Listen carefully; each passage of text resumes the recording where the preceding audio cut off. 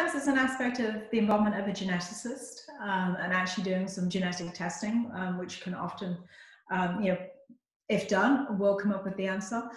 The other aspects is, there is a characteristic of progressive muscle loss with this disease. So sometimes that can point people in the right direction. But, we're all humans and we're all individuals.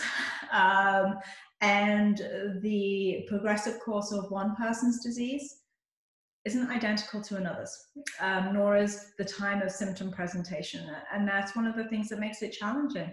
Often in rare disease, one of the catalysts around diagnosis is the availability of clinical trials and ultimately the availability of a therapy.